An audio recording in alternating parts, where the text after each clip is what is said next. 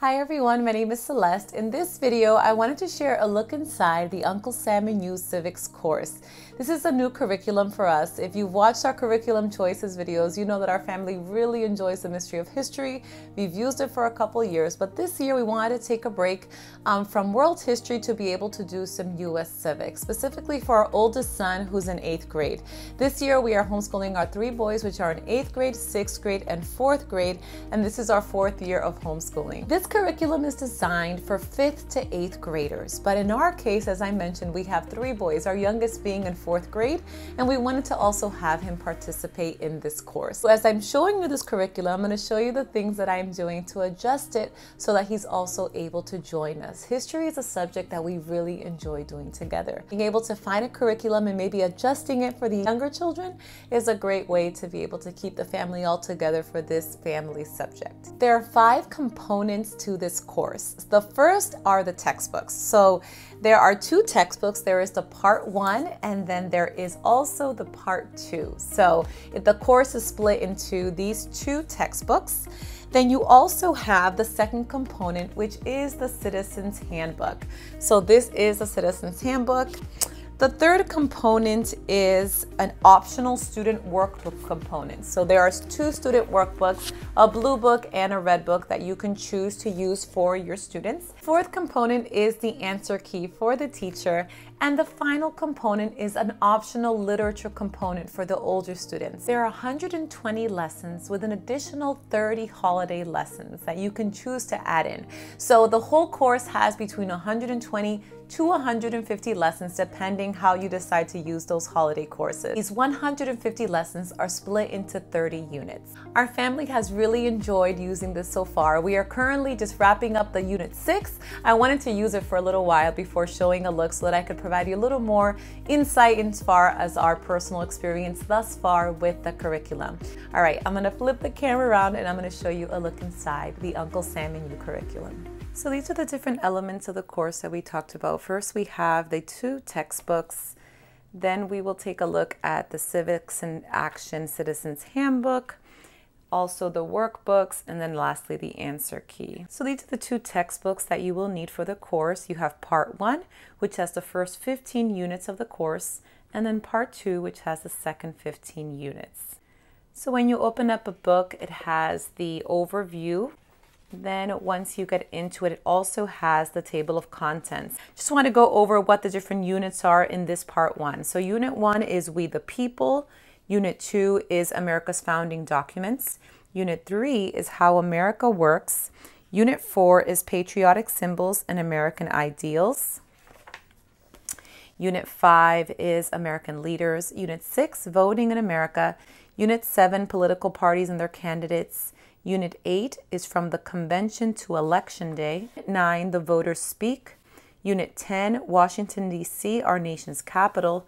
Unit 11, The Presidency Part 1. Unit 12, The Presidency Part 2. Unit 13, The U.S. Congress. Unit 14 is the U.S. Congress Part 2.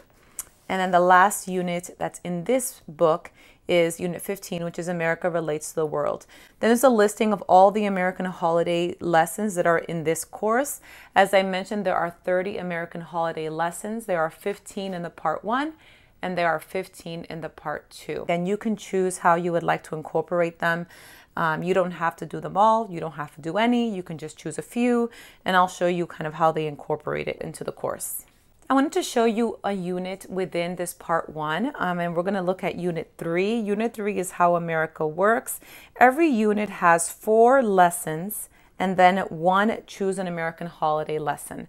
So the way that it's structured is that you have the 4 lessons to read through with your students, do the activities, and that 5th lesson is optional. If you would like to choose one of the American holidays, you can do one of those lessons, or if you prefer, you can skip it, so you decide. So that's why I mentioned in the beginning that how many lessons are in the book will depend on how many of these American holiday lessons you do. But just to show you a couple of these lessons. So this is lesson 11. It's Government on 3 Levels. To give you a sense of how long the lessons are and how they're laid out. So what I do is I read this aloud to the boys. There are a lot of great charts that they also include that helps kind of, connect, especially if you have any visual learners. So we talk about the state level. So that's pretty much the length of a lesson typically. At the end of every lesson, we also include a Bible verse that kind of connects to the content shared or the focus of that particular lesson. At the end of every lesson, there are lesson activities, and they vary, but this is very much pretty much how they are. So there, in this case, thinking biblically, it says discuss with a parent, why do you think God created government? Creative writing. In your notebook, write a short story of 2 or 3 paragraphs. Find out what is your local sales tax rate. Picture this, take a photograph or draw a picture of a local government building or vehicle. And then there's also the student workbook and lesson review if you have chosen to use those additional books. So this is great because you're able to choose how many you would like your children or your students to do. So we decided that our oldest son, our 8th grader, does 3 activities. This includes his lesson review. So his lesson review plus 2 of these. Our 6th grader will do the lesson review plus 1 of these. And then our 4th grader, we just have him choose 1 of these activities. And many times that ends up being the picture this. So he's able to just draw and he really enjoys that. So that's a tip for if you're using this with younger students. You do have these activities that you're able to kind of adjust or tailor for your younger students. So he really has enjoyed that. For our 4th grader, we have also added in 2 Dover coloring books that are not part of this curriculum, but then every single day as I'm reading the lesson, he's able to color. The next lesson after that is government in 3 branches. So it talks about the legislative, executive, and judicial branches of government, how they work together. And here are the lesson activities for this lesson. After the lessons in the book, you have the section for American holidays. So this is the list of all of the American holidays that's in this part 1 book. And there are 15 more also in the part 2. For example, this is the Independence Day lesson. So if you choose to do this lesson, you would read this lesson to your students. And then at the end of the lesson, there's always a family activity. In this case, it's a Make a Happy Birthday America poster. It says instructions are on page 486. So again, these are all the lessons for each one of the holidays. And then at the end are the family activities. So that's this section. That's what it referenced. So for that 4th of July lesson that we just looked at, this would be Happy Birthday America poster activity. So it says all the supplies you need, the instructions, and then I'll just do a quick flip through of the rest of these family activities.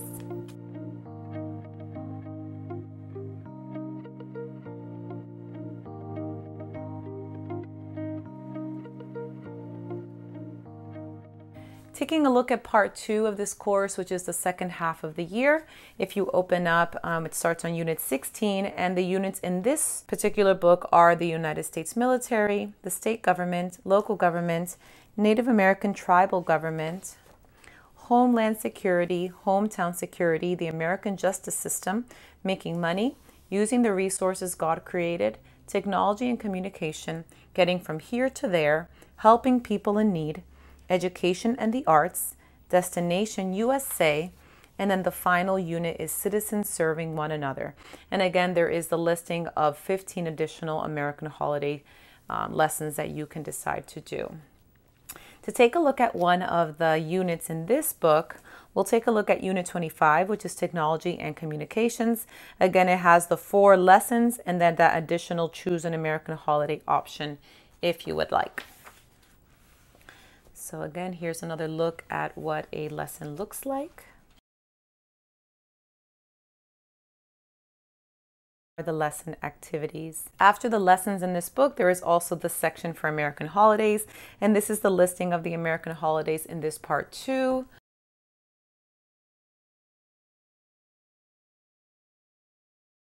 Very end is the family activity, which is create a What Are You Doing for Others poster. Instructions are on page 1006. So when you go back to the section of family activities, you'll be able to find the instructions for that particular project.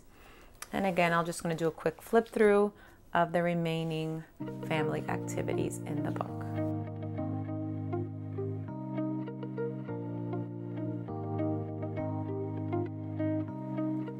very end of the book 2, there is a chart that has all of the states in capitals.